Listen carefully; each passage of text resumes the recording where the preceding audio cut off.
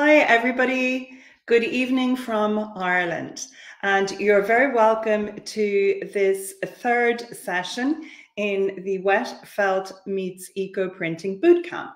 I'm thrilled to see so many of you are here on time, and it's lovely to see people coming in from all different parts of the world. So in case this is your first evening tuning in, who am I and where do I live? So my name is Nicola Brown. I'm a textile artist living and working in rural Ireland, and I'm passionate about sharing wet felting and eco printing tips and techniques. And I also am passionate about growing my own vegetation for using in my studio, both for eco printing and for natural dyeing. So please feel free to say hi to everybody else. Drop a comment in the chat facility. Let us know where you're coming from.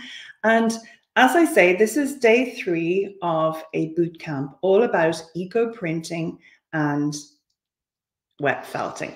So today, our focus for this third day is all about sculptural felt. Now, I know that some of you are experienced felt makers, some of you are experienced eco printers, but some of you may never have experimented with either technique before. So it's very important for me to strip things back to the basics.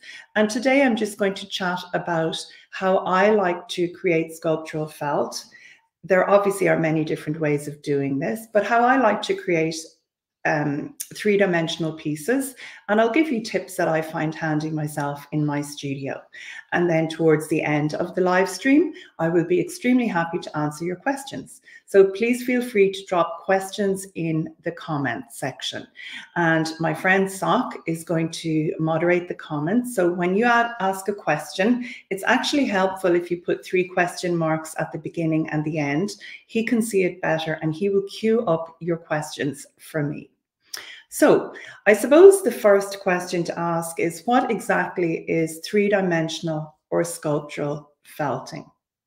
So up until now, I've more or less discussed two-dimensional felting or flat felting. So that's where you would lay several different layers of fiber and you would massage and work that fiber together to form non-woven fabric. But sculptural felting or three-dimensional felting, that's actually created around something called a resist. And the resist tends to be a plastic template. The felt is started flat, and then subsequently, as you work the piece, it ends up becoming three-dimensional. So the easiest way of explaining that I find works for me, if I'm trying to get my head around what sculptural felt is when I'm laying it out.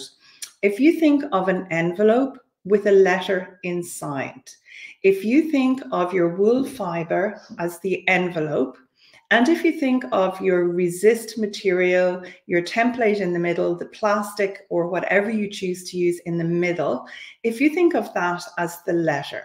So the letter is the resist material and the felt fiber is the envelope. And for me, that is the easiest way of thinking about sculptural felt, about how I would go about creating it. But there are all sorts of different sculptural felt pieces. I'm going to share quite a few images of making a felt bag and eco printing the bag. So you can see a piece from the beginning to the end, but I'm just going to hold this up here. This is a felt bangle.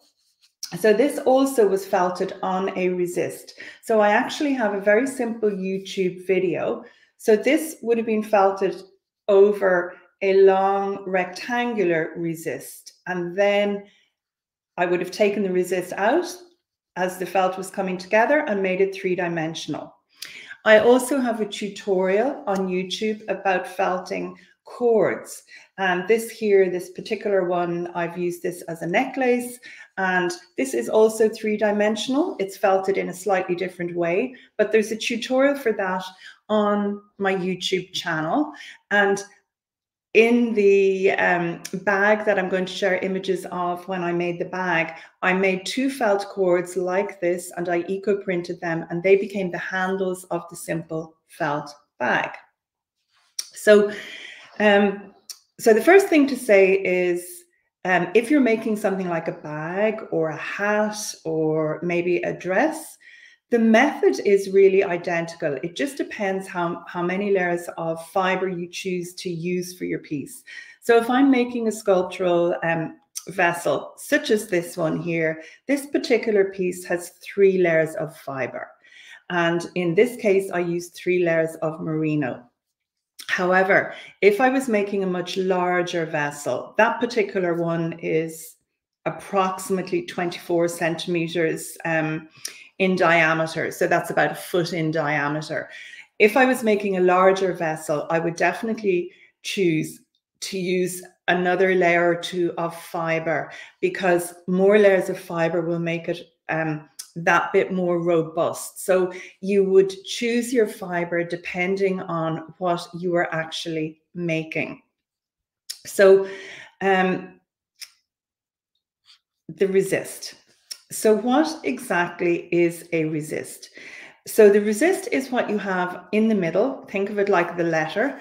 And my favorite material to use is something called laminate floor underlay. So this is something you would get in the hardware store. And if you were laying down a new laminate floor, this is a sort of a squishy material that goes underneath the wood, the laminate floor, and it insulates, and it is a protective sort of layer under the wood. It's an underlay. So I actually have a little video to share in just 1 minute with you of how I would cut out the template for a piece. So you've got to think about your wet felting process. So with wet felting, you are shrinking the fibers so that they form a cohesive piece. So when you are laying out a sculptural piece, I'm just going to use the bag as an example. You need to make sure that you shrink your piece sufficiently and fully so that the bag is totally usable. It's got no weak spots and it's very firm. And I like to do a lot of rubbing on my piece when I have the fibers laid around the template before I ever move on to the rolling process.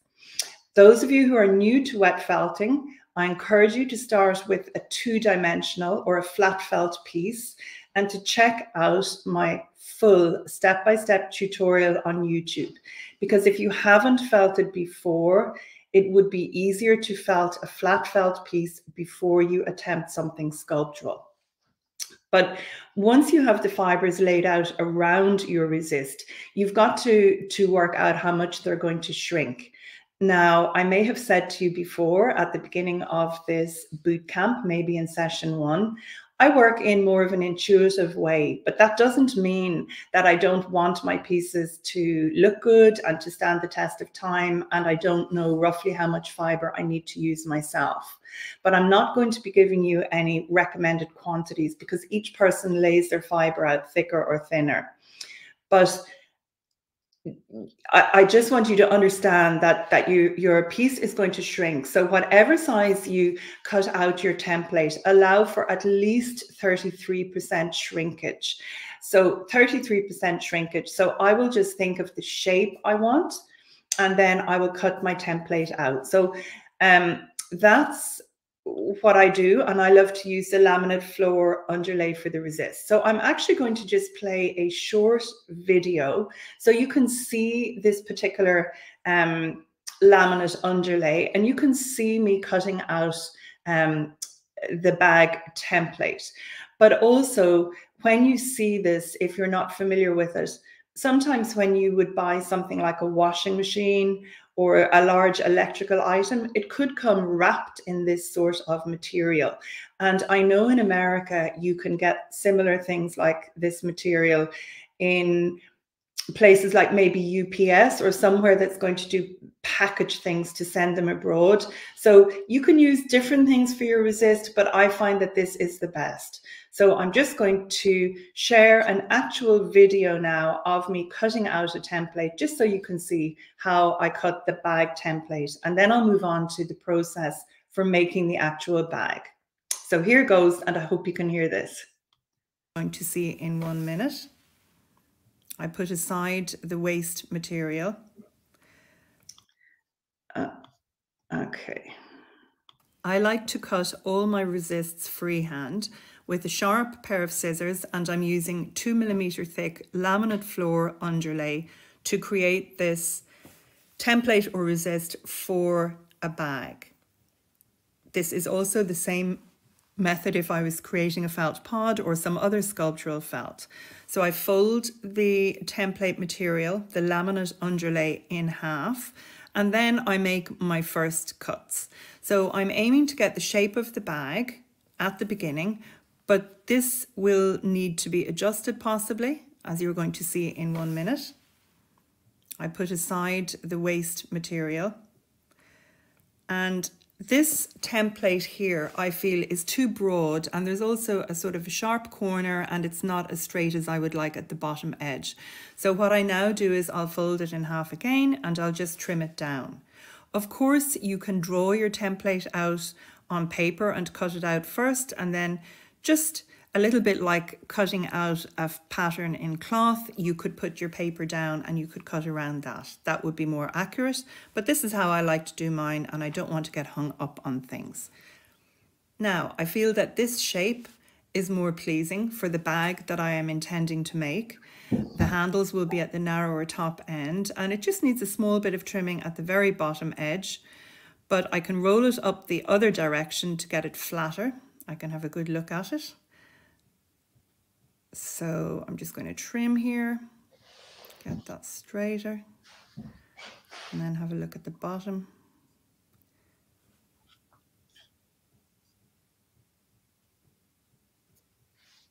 And in fact, I'm quite happy with the bottom. So there is my template all ready to go. So that was me cutting out my template from the laminate floor underlay. And Pam has a very good question here.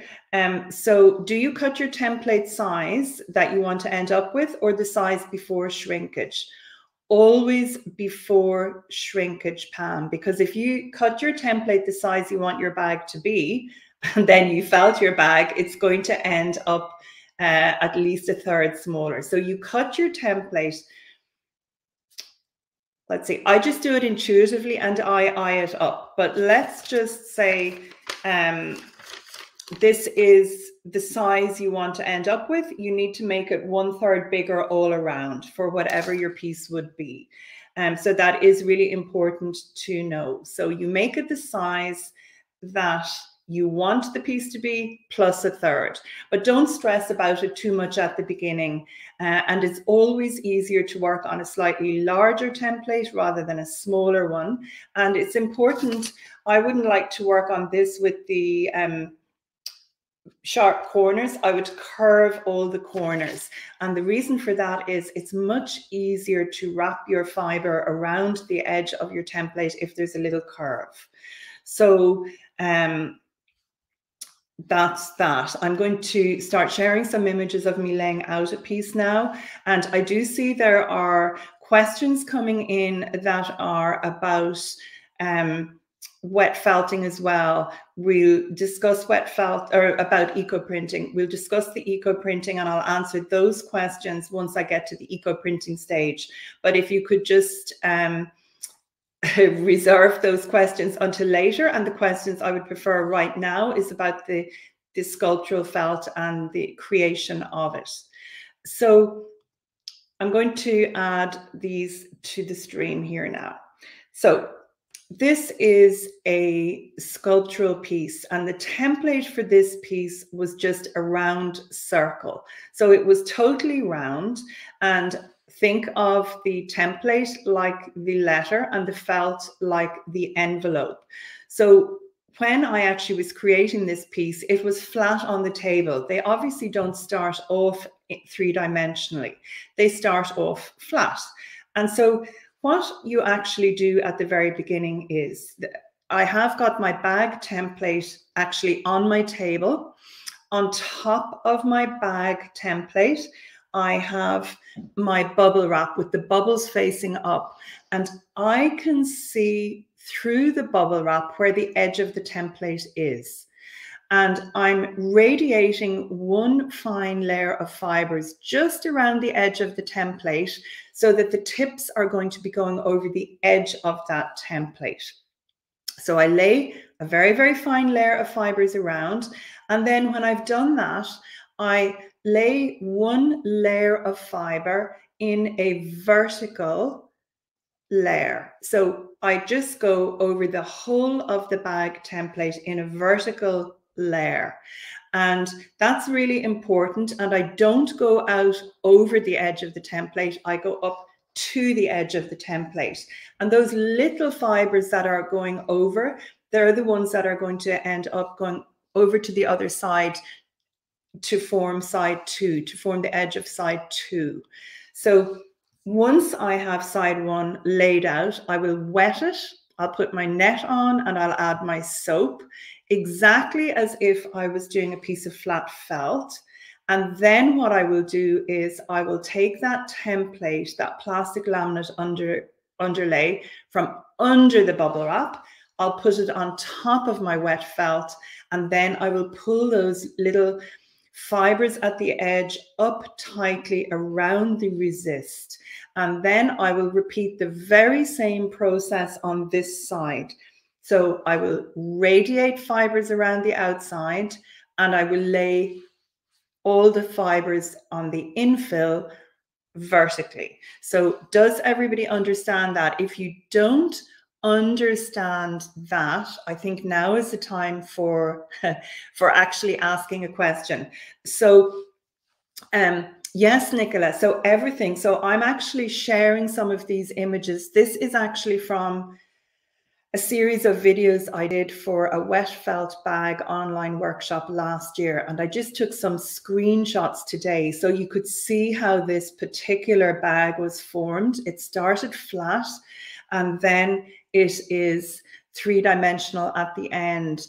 And actually, I'm going to be adding in some of these previous step-by-step video tutorials that I haven't shared on Facebook. They will all be heading for the new membership platform, so that there's a library of content for people to work through at the beginning. So this is a bag I'm laying out, and it started flat.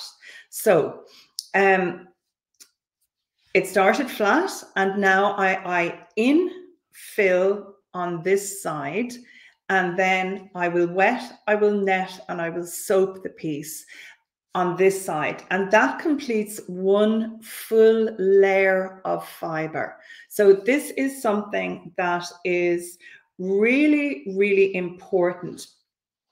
So I'm actually going to just take an envelope here. This actually has a letter in it. So think of the letter inside like the plastic. So I have the wool on one side or here, and I fold the little edges over, and then I complete the layer by putting wool on this side. So two sides complete one full layer. And that's really important to know, because if you're actually doing a bag or a vessel with 3 layers of wool, there are actually 6 sides that you need to cover.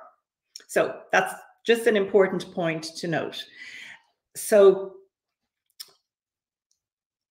I'm just going to go back. So to make a 3-dimensional piece, you cut the shape of your template 1/3 bigger than your finished, the size you want your finished piece. You radiate fibers around the outside, you infill them in a vertical direction, and then you wet, net, and soap. You have the template then on top, you pull those fibers in nice and tightly around the template, and you repeat on that side there. So, oh dear, don't tell me I am missing one. Okay, I did have a few technical issues early on, so I may not have the next set of slides. So what happens then is you repeat the process, but on the second layer, full layer, instead of putting the fibers vertically, you put them horizontally.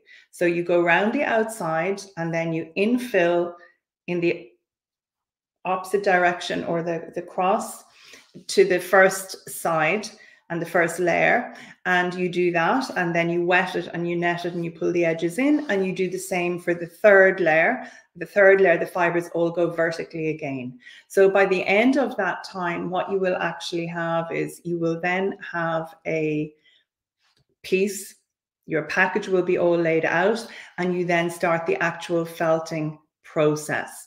So when you are doing the felting process, it's the same as when you're felting flat felt.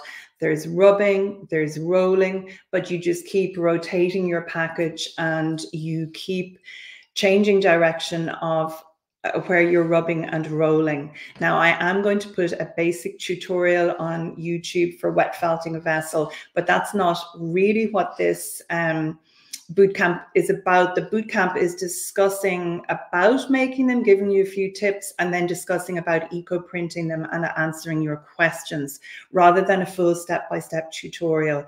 I honestly think you need to see it all from start to finish, like my flat felting tutorial, just to understand it totally. But as I said, when you have your piece made, then you can make some chords for your handle, and I have a full tutorial for that already up on YouTube. And by that stage, what you end up with is you end up with your bag with an opening at the top, because I cut into the felt to remove that plastic template once I was sure everything was holding together.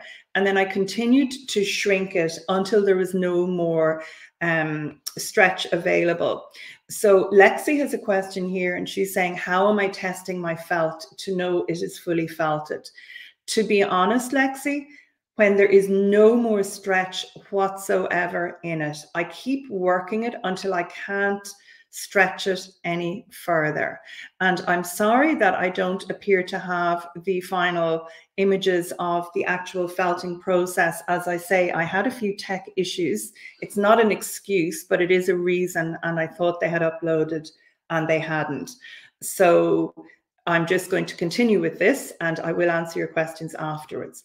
So you can take it that this bag that I have felted was in a 3-dimensional shape. And before I eco print, whether it's a hat, a bag, or whether it is a bracelet like this, I would flatten the piece totally flat for the eco printing stage. So this bag had been sitting up on its bottom, and I then flattened it back down. And you can see here that this piece has been sprinkled with vinegar. You can see it's a little bit sort of brown looking. And if you remember from the first video and also the second video, I said if you had created your felt, you could move straight onto the eco printing process without ever drying your felt. But if your felt had actually been dried first, you would need to soak it at least overnight in warm water so that it would absorb water, and in that way, it's going to be more receptive to absorbing the natural dye color when you eco print it. So this piece would have had the excess water squeezed out, and then it was sprinkled with vinegar. So, honestly, I'm losing the plot. Apologies.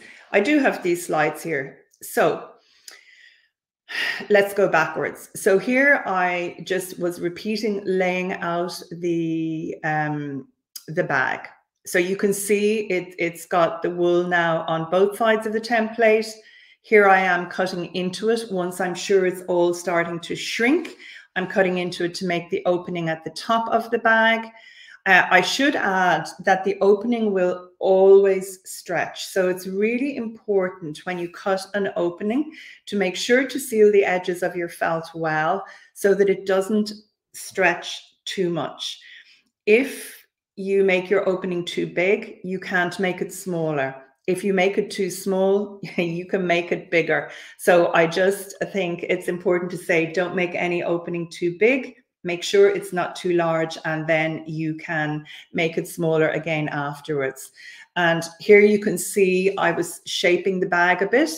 You can see that it's holding its shape. It's had all the soap washed out of it at this stage, totally washed out of it. And then I moved on and I flattened it. And you can see I also have my 2 handles there.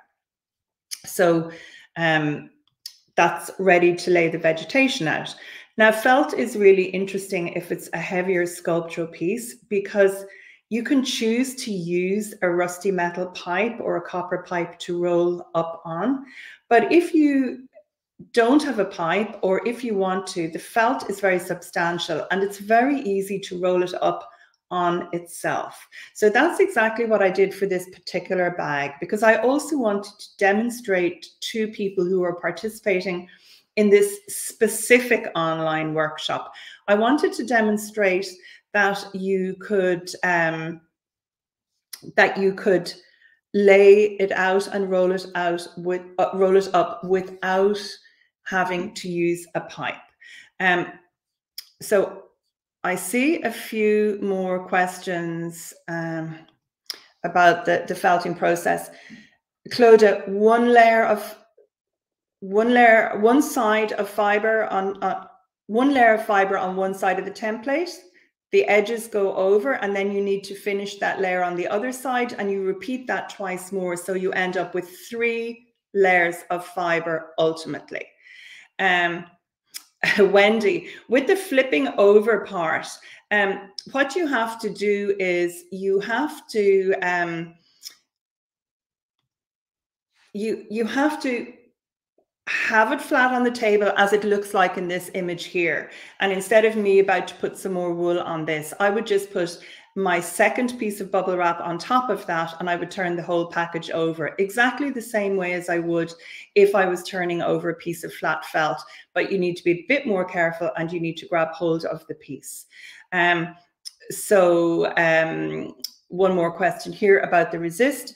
The resist is all a sort of a foam. There was a silver layer on mine, and that's just an insulating thing. So it just can be reused multiple times. And we have another question here. So once you turn it over, Sophie, from one side to the other, you just repeat. If you lay them vertically on side 1, you lay them vertically on side 2. Then you turn it back to side 1 and you lay them horizontally. You keep laying them at right angles to each other, and you keep folding in at the edge. I am going to put a full tutorial for this on YouTube, but it won't be for another few weeks. And so yes, the fibers that radiate out at the edge should be spread beyond the resist, and they should be tucked under. Okay, I'm just looking to see some of these other ones. So when you flip it over, you then remove that top layer of bubble wrap. So you're looking at your felt again. So you just place the bubble wrap on top of your package, and then you turn it over, and then you remove the bubble wrap. So you keep putting it back and forwards. Jan, I like to wet my fiber. I like to put a felting net on top of it and add my soap through the net. If you look at my wet felting tutorial, you will see exactly how I do that. But you can also just use soapy water when you're adding the water. But I prefer to use a net and soap it. And Jean, you seal the edges of the piece after you've cut it by putting your hand inside and then just rubbing gently on the cut edge. So I put my hand in and I would just rub the cut edge with my fingertips like that. And I would just work it until I couldn't peel the fibers apart, because when you cut it, you can actually see all the different layers, the 3 layers of fiber. So I would put my hands in and with my fingers, I would just work at that until it came together.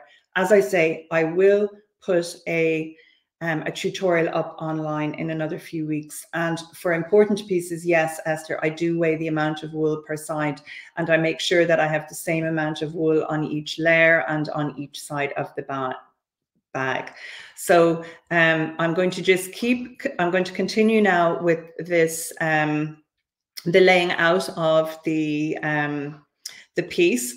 And I see that Brigitte has a question. And so her question is about when you are rolling up the piece of felt. So you can see here, I'm rolling the bag.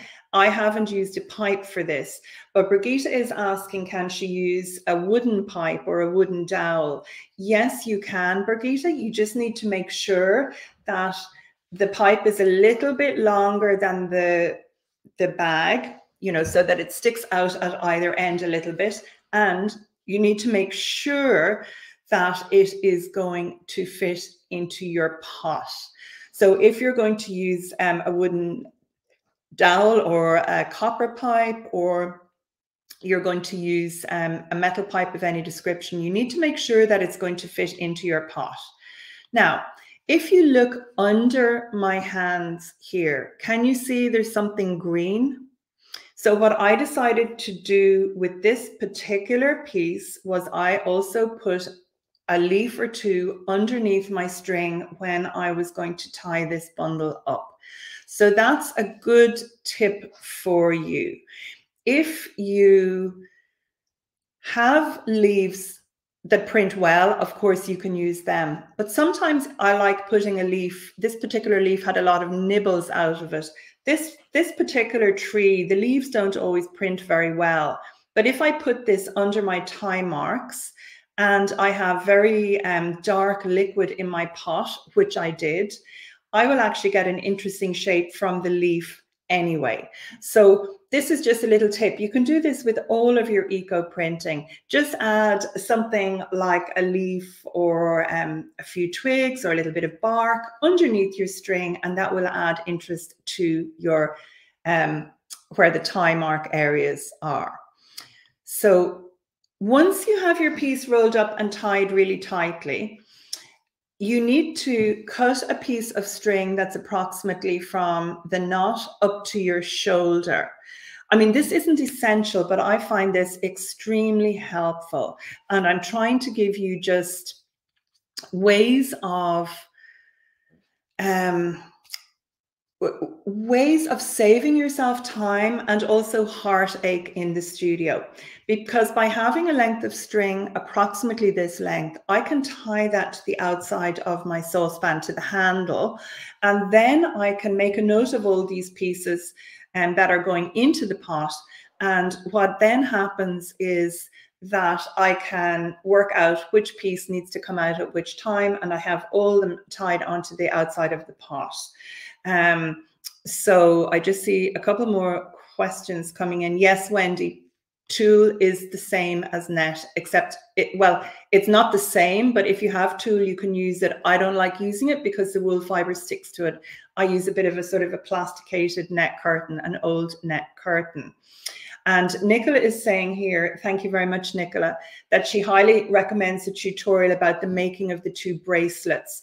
And that's actually a really good point, Nicola, because for those of you who have not worked around a resist before, if you got some resist material and you made some bracelets for yourself, you would learn the technique without doing anything complicated to start with. So in fact, that would be a really good thing to start with. And that tutorial is already up on YouTube, but I promise to do one with a vessel. So, okay, so here's another question. I'm just answering some of these as we go along, so I hope you don't think I'm chopping around too much. But when you cut the top, the opening, no, you do not put more fiber. You only just seal the edges of that fiber. Okay, Claire has a really interesting point here. So I'm going to have to go backwards now, Claire. So Claire is asking, once you've laid out the onion skins on the top side, how do you get the design on the other side of the bag? So if you look between this image here and the next one, can you see just where my left hand is touching? You can actually see the onion skins there in the middle. So it's a little bit like if you laid jam on a slice of bread and you rolled up the slice of bread, what would happen is the jam would actually stick on the other side as well.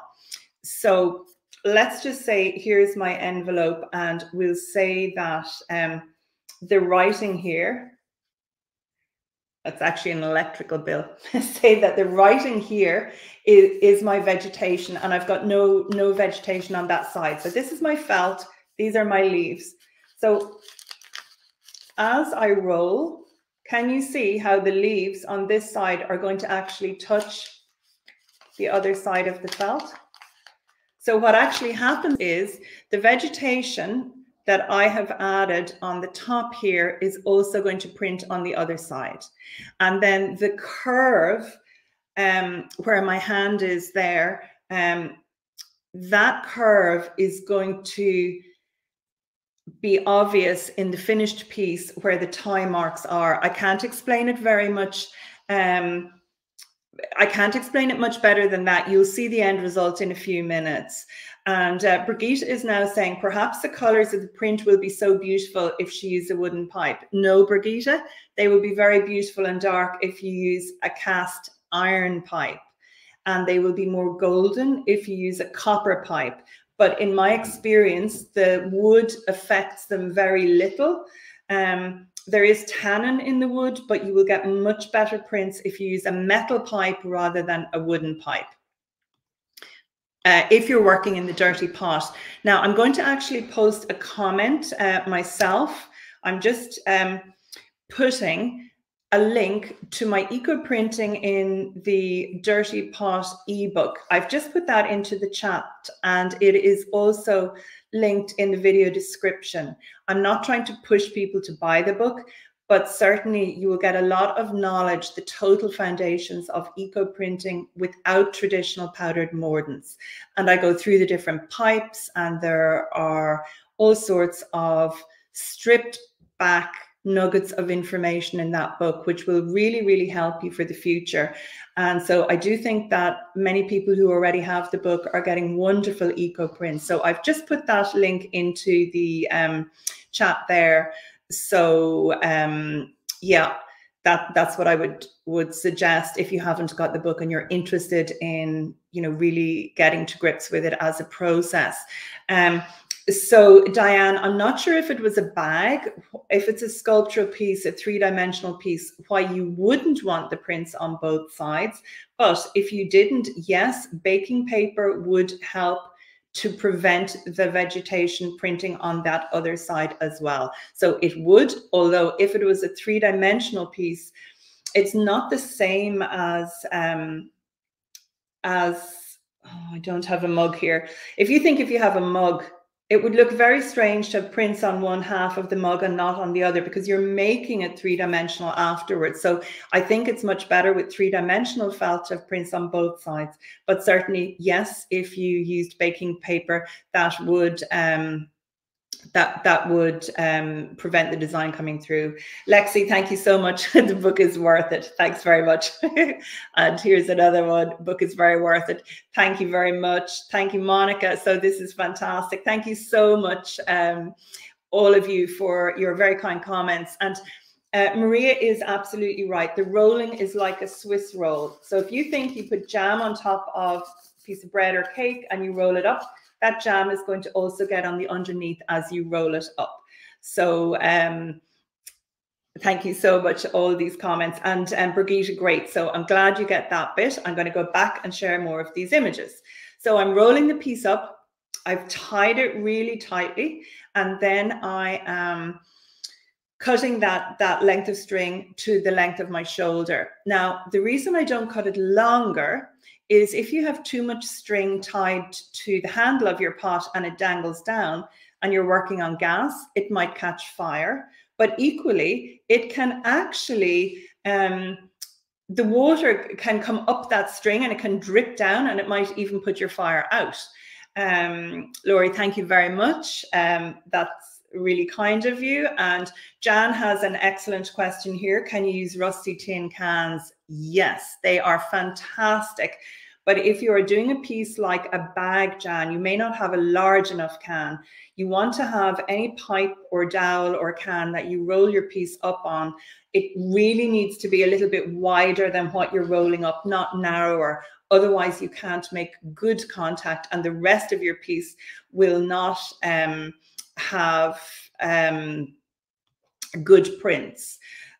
So I do see one or two questions coming in about eucalyptus and about leaves, so, and placement of things. So I am going to answer those in a few minutes. I want to keep going with some of these images just so you can see the whole process. And so here, what I'm doing is I put my 2 felt cords that I was going to use for the handles. I just sort of scrunched them up and I put some onion skins around them and I tied them really tightly together. So I wanted to print the onion skins and the onion skin wrapped bag and the cords that were going to be the handle. I wanted them to go into the pot at the same time because I wanted them to have similar tones and color. So if they don't go into the pot at the same time, they're not going to have the same colors. Now, that's not necessarily a bad thing, but I do like to have a little bit of relationship between things. So for me, I would always print the handles at the same time as the bag. So the next thing I'm going to share with you is the opening of this. Because I used onion skins and it was for a workshop, I made a new pot liquid. I put in the pot, like I described on day 1 or explained on day 1, I had an aluminium saucepan. I half filled it with water. I added approximately 600 milliliters of vinegar. So that's just over a pint of vinegar. I put in a big chunk of rusty metal. I boiled it for approximately an hour. I added some eucalyptus leaves and I put in the bag and a few other pieces I was printing all at the same time. And I added some onion skins to the pot.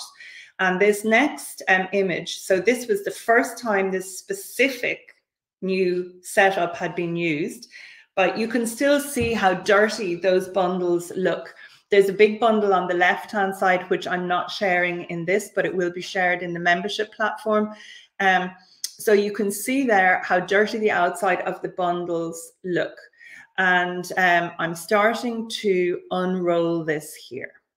And at this stage, you might be saying to yourself, oh, this is going to be really dark everywhere. But look what happens. So it's not. The felt itself is quite white. There are beautiful golden or brown rusty prints from the onion skin. So the bit that's dark is the bit that's on the outside of the bundle and under the string. And there it is. You can see then that curve. So this is one side.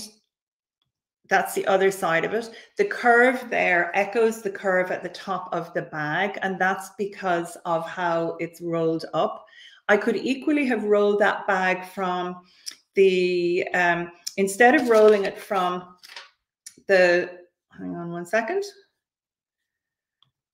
Let's just say this was my bag. Instead of rolling it from the bottom up to the top, which is what I did, I could have rolled it from side to side. And in that way, I would have got the stripe marks in a different position. But it becomes more obvious when you've done it once or twice. And that's not something that I'm really going to talk about now. But it becomes more obvious.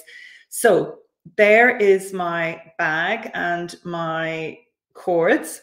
And at this stage, then, this piece needs to get a really, really good wash, exactly the same as if it was any other piece of felt or any other piece of eco printing. It needs a really good wash until the water runs clear. And then what I do is I reshape it. I make it 3-dimensional. I cut 2 little holes and I insert that end of the handle into the little holes, and I just tied a knot in this case. And here is the finished bag. Now you can see here, it looks darker where the dark pot liquid was, but after it's been washed and ironed, you can see it's more vibrant. And you can also see the little knots that where I attached those handles. So that tutorial, the full tutorial from start to finish, there's a whole series of videos on that tutorial. I am actually going to add that into the new membership platform just for people who join, just to enjoy early on at the beginning. So now I'm going to just go and have a look at a few of your questions now, and let's just see. So, okay, so we have a question. Hi from the UK. How did you achieve the red color on the sculpture? And I am thinking that you are talking about these red leaves here.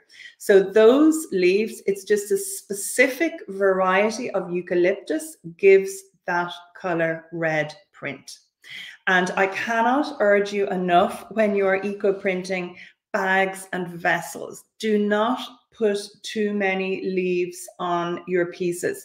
You need negative space as well as the print. So you need, in order for the prints to show off to the best of their ability, you need not to put too much vegetation. It's only really with experience that you start to learn what you will like very much, but that would be a tip for you. Don't put too much vegetation on, and it's just a question of having the correct sort of leaves to get that color. And so again, that's just, you can see from the finished bag here that there isn't color everywhere, and on the back of that bag the onion skins have just printed where they were in direct contact with the felt, but there still is creamy white as well. So again, if you don't put too much vegetation down, you see more of the creamy white felt, and in turn it emphasizes the printing more. And so yes, how do you determine the placing? So it is important to learn about the placing of vegetation, but that's just something that you learn with practice. Here is that garment that I shared with you yesterday. So can you see the long lines down from the shoulder to the hemline? That was folded over, and where the string mark is, where those tie lines are, that's where the string was. So this dress was placed with the side that you're looking at now was down on the table. I put leaves in the center of the dress. I folded those 2 edges in, and then I rolled it up. I also put leaves on the second side. It's a little bit complicated to explain, but that's something obviously that I would teach in workshops, and you know, with the membership program, again, that will be in that. So I'm just going to scroll down and see now, are there more questions that I can answer for you? Excellent question here. Is there a difference between printing with fresh eucalyptus leaves and dried? They all print really well if it's a variety of eucalyptus that prints well, and the fresh ones are soft and flexible. The dried ones, you need to soak them in warm water first to make them pliable. And I don't know, it depends. It depends. I would say they print equally well whether they're fresh or dry. However, after heavy rain, one of my eucalyptus varieties, it's called Archery. It gives different color prints after heavy rain. So I suspect it would give a different print after it's dried. But the other varieties that I have don't seem to have, you know, make any difference whether they're fresh or they're dry. So another question that people often ask me, and you are quite, this is a question I often get asked, Kirsty. So do I ever put something in the center of the vessel during the printing process? So I'm thinking you mean something, I'm thinking you mean something to make the shape. And the answer is no, definitely not. However, you can also put leaves into the center of your piece. And often I will do that with the like of a bag. And sometimes I might prefer the inside more than the outside afterwards. Then I can turn it inside out. But I don't shape the piece into a three-dimensional shape. It's always flat when I am rolling it up to EcoPrint. So here's a question about, does the piece get darker where it touches the pipe? So it gets modified where it touches the pipe. So if the pipe is cast iron, it gets darker. If the pipe is copper, it goes more golden. If the pipe is galvanized steel, often it goes a sharper yellow, which can be really interesting. And if it's timber, it might go a duller color if it's wood. So yes, there is a modification effect from whatever pipe you use. And that's something that I do share images and talk about in the book as well, because you need to really see the images to see the sort of modification that can occur. And yeah, absolutely. One of the reasons I particularly love sculptural felt is when I started to felt at the end of 2007, never in a million years did I think I would ever sew. And so to me, working around a resist and making something sculptural with no sewing, woo, it was just absolutely fantastic. So, you know, this dress here, that's totally made around a template and no sewing involved whatsoever. So yeah, I like that. So, okay, now this is really, Veronica, I think it's actually shocking that somebody in university would tell you that you didn't have a hand for felting. Absolutely try it again. And the very best tip I can give anybody, if you are very gentle at the beginning, you will be able to felt successfully. But if you try and work the fibers too quickly at the beginning, they don't come together. So absolutely everybody, I wish I had you in front of me, Veronica, because I'm quite confident that within a couple of hours you would have made a beautiful piece of felt, guaranteed. So if you think these are the wool fibers and they're going to come together, you've one layer this way and one layer this way. It's not the easiest to show you. What many people do who find felting more difficult, they rub too hard on the top. So the fibers are going like this and they can't sort of tangle together. Whereas if you're gentle at the beginning, the fibers start to tangle together. And then as they come together, you can become more aggressive. So Veronica, watch my step-by-step wet felting tutorial, the new one that's done in color. It was only posted a couple of weeks ago. Watch that tutorial. Follow what I do, and I guarantee you will make a very beautiful piece of felt.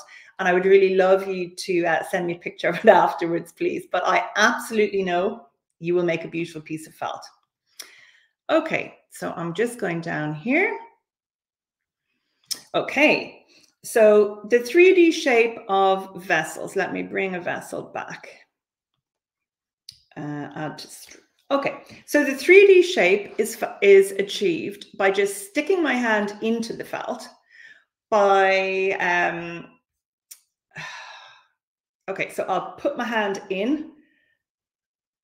Okay, maybe I'll do it with this hand. So I'll stick my hand in. So I've got the vessel over my hand and I'll start going like this and I'll swirling it around. I'll put it flat on the table. I'll roll it. I'll put my hand in and I'll pull it a little bit like clay. Not that I'm good at working with clay. And then I'll put my hand in again, or I'll put something like, I have some wooden tools, I'll put them in and I'll get a wooden spoon on the outside and I'll go like that. So it's just a question of work, work, work until the shape is how I want it to be. And the more I shrink it and stretch it and shrink it and stretch it, it will hold that shape beautifully afterwards. And I do think, I'll just add it back in again, I do really think that simpler shapes, don't make your shapes complicated. This was just a circle. If you're going to eco print, try and stick to a simple shape so that you can show off the eco prints to the best of their ability. There's no need to do something complicated. Okay, so I'm coming along to the next question, and please keep dropping questions in if you have them, and I'm going to just keep whipping down through them. So I did, that particular bag was 2.5 hours, Deirdre, from start to finish. It was boiling for 2.5 hours in the dirty pot. Do you ever put felt or string inside your handles? The handles were just made, I have a felt cord tutorial on YouTube, and the handles are just one very, very, very strong piece of felt with nothing in the middle. So no, but sometimes I make bags with integrated shoulder straps, and again, that will be in the membership platform. And also I love sewing on, well, I don't love the sewing bit, but I love the effect of incorporating leather handles with my felt. I think leather and felt is brilliant. I've used wooden handle, etc. So I haven't put anything in the center of my cords. So Nini, the pipe can be as wide a diameter as you like. So the wider the pipe, the diameter of your pipe, the more it will make contact with your felt, so the bigger the modification of color. So you really need to choose your pipe according to the size of your pot and what you're rolling up on. And I can't say any more than that. You just practicing and experimentation, you're going to find out what suits you best. So Pam, another good question. I would felt my pieces fully. You can still shape them after printing, but if you do too much shaping after printing and shrinking, you're going to lose the clarity of your prints. So if your intention is to have good crisp prints afterwards, I would have your piece felted 99 or 100% before you eco print. And I would, if I go back to, one second now, I want to find the image, if I can find it, the image that I thought I didn't have. Yeah. Okay, so if I go back to this image here, you can see that the bag, I was shaping it on the table before I then soaked it and flattened it and actually rolled it up for the eco printing. So I would always shape my pieces before I would eco print them, and then I would flatten them again. It's like there's the memory of that, and the felt, it's much easier to shape afterwards. Yes, you can make a pocket in the bag, and there are different ways of doing it. It's not going to be the easiest to explain it here, so I'm just going to do this really briefly, Susan, but it is something that, you know, on a future occasion I might show people. So let's just say, let's say this is my plastic template here. Right at the beginning, you've got, if you're working from the inside out, if the final layers of your bag are going to be the outside of your bag, you need the pocket to be on the inside. So what you would do is you would lay your 3 layers of pocket here on your template, and then you would put another template on top of it, but you would need to have the fibers from the pocket going out around the edge. Then you continue and you lay your full bag. So it's not very easy because it's all a mirror image when I'm recording here. So basically you would lay your pocket first with fibers going right out, then you'd put a resist on top of the pocket, and then you would lay the full bag out. And at the end, then that pocket will be on the inside of the bag. Okay, so that's the easiest way of doing it.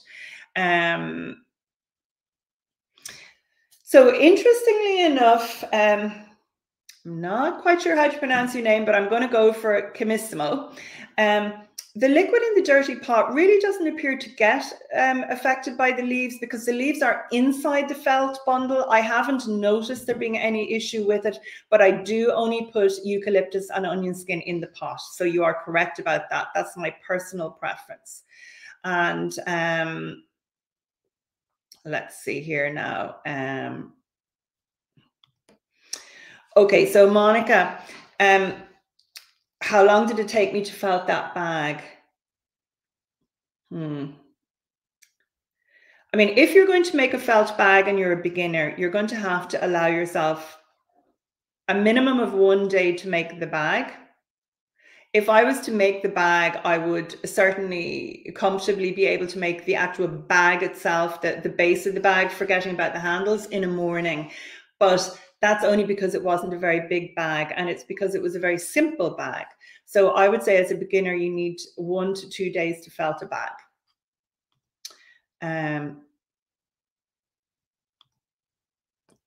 Jan, if you're using a wide diameter pipe, you're still putting leaves under the pipe, so you still have beautiful prints underneath and the modification of color from that. Okay. Okay. So, Wilma or Vilma, it's definitely possible to print on cotton without using traditional powdered mordants.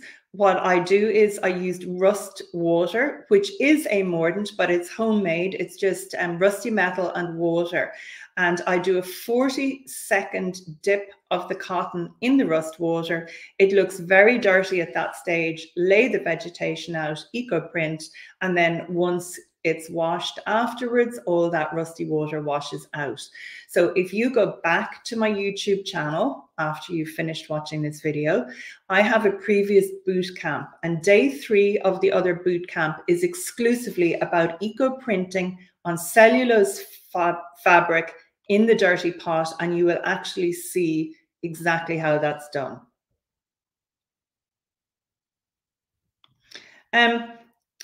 The thing about shaping, so I'm not, hats are not my forte. I'm actually pretty okay at making felt berets, and there are a couple of styles of hats I find okay, but I'm not a good hat maker. My buddy Dawn Edwards puts me to shame all the time, I have to say.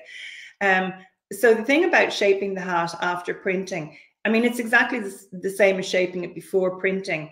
I would be using steam, I would be using hot water, and it's much more pliable when the hat is hot. So you could use steam from your iron, etc., and pull it. And I also use pliers when I'm felting things. Like, I get very aggressive with my felt, so that's the only tip. I mean, felting it after printing or shaping after printing is the same as shaping before printing, just exactly the same way. And Wendy, a year and a half, it depends how often you use it, but I use mine for 6, 7, 8 months. And Claire, this is a good question. Claire's question: have you ever cut your onions into a shape? Yes and no. I don't. I sometimes snip the onions, or I used to. I have also sliced eucalyptus leaves into long, thin strips. But because I'm not interested in pretty shapes per se, no, I haven't cut them into a heart, but I know other people have done, and it does work really well. And something that can work extremely well, and actually wonderful felt maker and eco printer, wonderful artist, Pam de Groot in Australia. She many years ago, she punched holes out of leaves with her leaf punch, or with a hole punch, and then the leaves had little holes in them. But you can also use the round bits that you punch out and make a design. But personally, I like the natural beauty of the leaves, so I don't tend to cut things out. I prefer a more organic shape. Welcome, Alice. Delighted you just made it. Okay, so Janet, the colors, providing you follow the method that I share in my videos and the Dirty Pot ebook, and you use the correct vegetation that gives you color that's going to last. I haven't had things wash out whatsoever, and I wash all my own clothes in the washing machine. And I do have a tunic, a wool tunic printed with onion skins. It's about 6 years old now, and it gets multiple washes every year in the washing machine, and it hasn't faded one little bit since the beginning. However, if you use vegetation that's not going to last, if you get inspired, as many people do, and you use things like flowers, and you're not using the traditional powdered mordants, you're not going to get colors that last. So in my book, I recommend leaves that I have found stand the test of time, and they would include rose, blackberry leaf, onion skins, cotinus or smoke bush. They all stand the test of time. Now, let me just see. On your round vessel is the thin. I'm not sure that I quite understand this. On your round vessel is between the leaf directions line.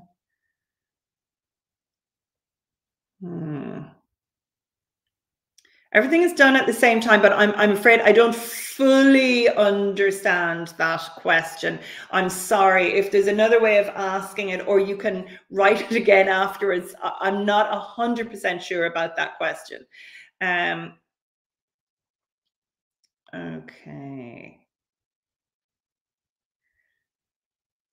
So you're thinking of, okay, so this is in the membership. I'm going to be going through so many different things tomorrow. Yeah, so some people may not know what the membership is, and I also don't want anybody to feel obligated to join me for the rest of the week. So tomorrow I'm launching a really exciting new membership program.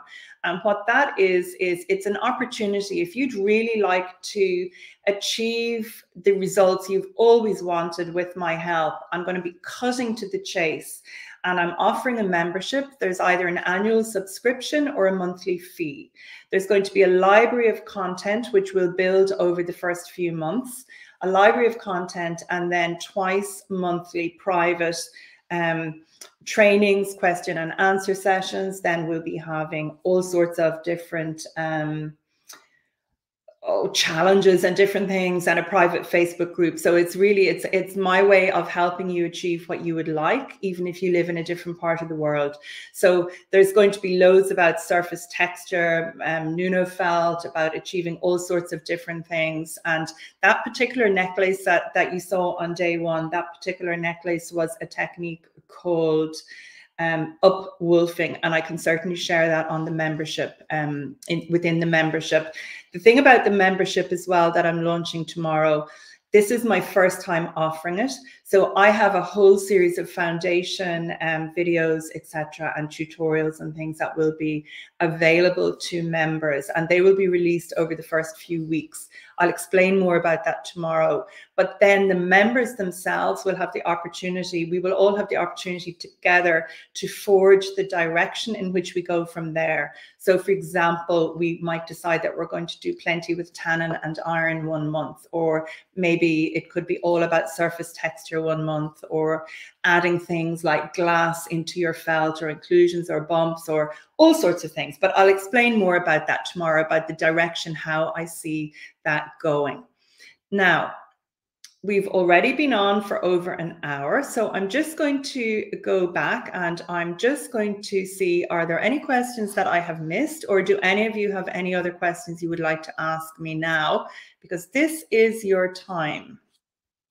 And by the way, if you have actually been getting value out of the video, please consider subscribing to my YouTube channel and hit the bell to get notifications. And I have a Facebook group which is all about wet felting and eco printing in the dirty pot. And so it would be really fantastic if you would like to join me there. Just answer the membership questions. It's just 2 questions to say you'll abide by the ethos of the group. But if you answer those, I will accept you into the group, and it would be lovely to see you there and you can share your work.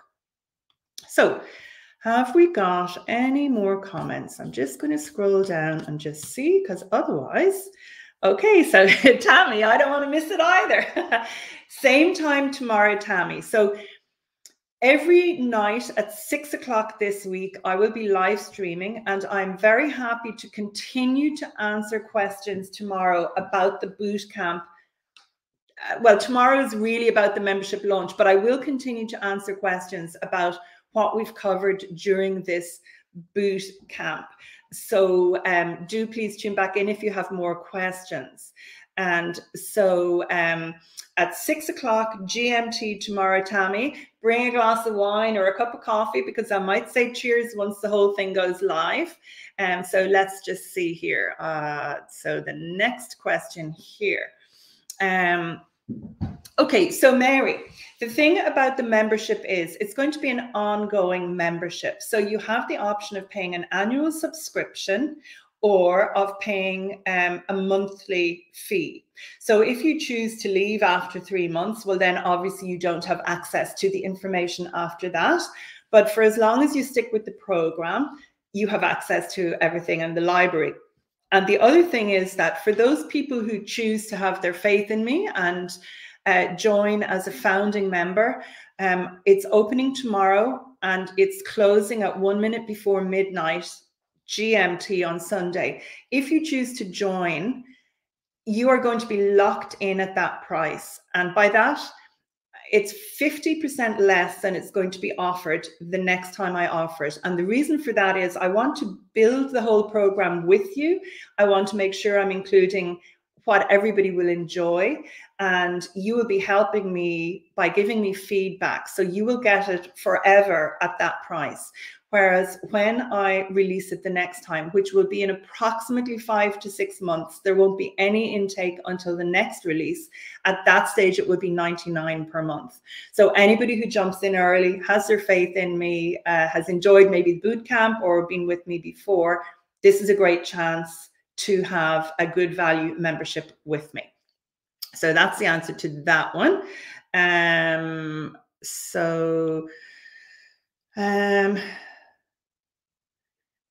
Claire, it depends. You can boil them in just water and vinegar, but I still like having some rusty metal in the pot because that helps make the prints better. So it really depends what you want. You could also turn your bag inside out, put the leaves on the inside, print it, and then turn it back out, and the inside will be paler than the outside afterwards.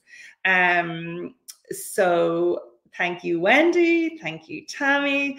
Yeah, I would say great news, Laura, because I think I froze some cotinus leaves before, and it was at least 2 years, and I used mine. They had decomposed a bit when I defrosted them. They were kind of falling apart, but oh my goodness, the prints were spectacular. So I would just say go for it.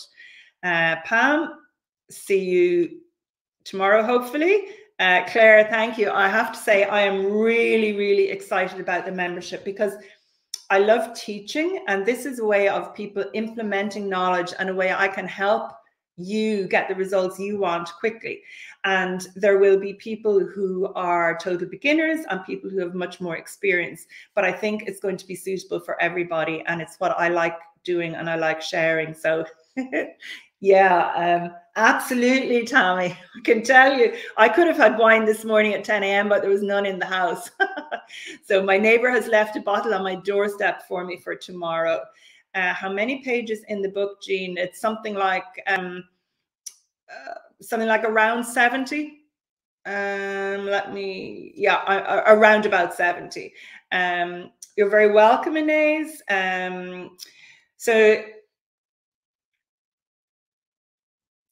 Okay, so Nini, this is, so you are saying you get clearer prints if you put pongé silk on top of the wool. So what I would suggest you do is that you wrap your template with pongé silk, then you lay out your 3 layers of wool fiber, you felt your piece, and then afterwards you turn that vessel inside out and you will have pongé silk on the outside of the vessel. But that does not mean it's a Nuno felt vessel. Nuno felt is 1 layer of fabric with a very fine layer of fiber, and you would need a stiffener if you wanted that to actually hold up. You couldn't make it sculptural, a piece of Nuno felt, unless you were using something artificial to make it stiff. So you can certainly have 3 layers of wool and a layer of pongé silk, no problem at all. Claire, yeah, I don't want to think that I'll be making alcoholics of people, so please don't think I'm trying to encourage everybody to drink. Yeah, okay, so the prints, you would be soaking things in, the cotton in cow or soy milk. A soy milk dip and a dry and a dip and a dry 4 times is much more efficient than doing it once. And again, plenty of cellulose information will be happening all in the membership. And I'm not trying to push people to the membership, but of course I would love if some of you join. Okay, do you ever use a round ball resist? Twice I tried and I failed absolutely catastrophically. Impossible. Even with experience, even when I was felting about 5 years, I thought, Beth Bede, I hope that's how you pronounce her name, that very well-known American felt maker, she felted on this bowl to make a vessel. So back I went to try and do it again. No, didn't work at all for me. So very definitely no. And in relation, Maria, to translation, I'm hoping once the YouTube videos are optimized afterwards and I have a little time to just get myself organized, I will add subtitles to the videos and I will add them in different languages, but it's just not something, I don't have enough hours in the day right this minute because I'm also help care for my mother. She has Alzheimer's and another relative with dementia. So I'm afraid I don't have enough hours in the day to translate right at this minute. So I've used lichen and it was a catastrophe in relation to printing. I have done some beautiful natural dyeing with mushrooms, and I haven't combined that yet with eco printing. I have a good friend called Anne-Charlotte Fonselius who lives in Sweden. She's just the most magical natural dyer with an encyclopedic knowledge of mushroom dyeing. And I really, really hope I can go to Sweden in the winter or the autumn winter and maybe collect some mushrooms with her and just see how she gathers them and learn to identify them. But mushroom dyeing and combining it with eco printing is something I'm really interested in. I have one silk top that I eco printed and then I over dyed with mushroom dyes, and it's divine. It's absolutely wonderful. Okay, so yeah, Lexi is saying that eucalyptus leaves dried will hold up in the fridge. Yeah, but there's not even any need to put them in the fridge. I have some for about 7 years in my neighbor's shed in the farmyard. They really don't need to be in the fridge. So I'm just going down through this. Okay, so Julie,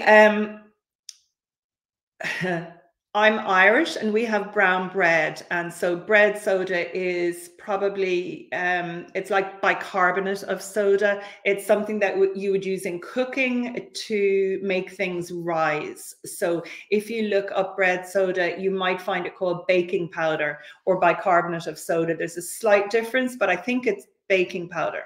And yes, I only neutralize when I wrap around a rusty metal pipe.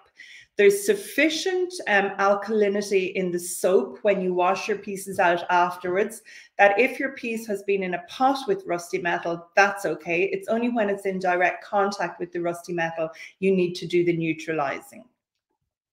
So thank you so much. I'm so excited about the membership and delighted you've got the book. I really hope you enjoy it.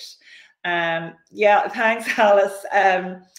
Yeah, well, and part of the problem with Mum as well is she is, we don't live together. It's just under 2 hours drive. And that was why I nearly missed my live stream on Monday, because we got caught in a car wash for 45 minutes. I thought I wouldn't be back in time. So luckily I was. Okay, so let's see. Oh, this is Esther. Every single year I am surprised about things. What I try and do is, and what I try and encourage people to do is strip it back to the basics. There's so much information online, but unless you have got the very basics, you can't move forward because you don't know how you got things. You don't know how you arrived there. So I start at the basics, and then every year I try adding in 1 or 2 different types of leaves from the garden or from the hedges. And many of them give no prints, and then suddenly I'll find one that gives a print. And so it's really exciting identifying new leaves that print. Yeah, hands are pretty full, Lexi, but I love doing this. So this is really great. Thank you all so much. Thanks for all these lovely comments. Baking soda. Thank you, Leslie. Baking soda. Yeah, no, Kerry, I don't think it's too late or too early to drink at 4:30, Kerry, at all. So please get your glasses ready, and we'll raise a glass tomorrow night. Absolutely. Nut powder. Okay. Call it soda bread in the US. Yeah. Yeah. Well, if you come to Ireland, Alice, you're welcome to come here, and I'll bake you some bread here. 4:30 a.m. Well, then it's definitely not too early. It's just you're late, Kerry. Yep. Yep. Now I'm really laughing on an inflatable swimming pool. I mean, some people are able to do it, but I'm just not able to do it myself. A curragh would have been absolutely beautiful. Yeah, I'm really laughing. No, I haven't used moss at all, Inez, and also there are certain things that really you shouldn't be picking much of. You know, they are protected species, so I don't pick moss for anything at all. Brilliant. I think those are all the questions, and really thank you all so much for your lovely comments. I'm really charmed by them, and I hope you've enjoyed it. And I would really like to say thank you so much as well to Sock, because Sock is actually in the Philippines, and he's been fielding all your questions for me and highlighting them. So thank you so much, everybody. I look forward to seeing as many of you as choose to join me tomorrow. I'm happy to answer more questions tomorrow, but I will have loads of information about the membership, and it will open for registration tomorrow. So thank you again, and over and out from Clasheen.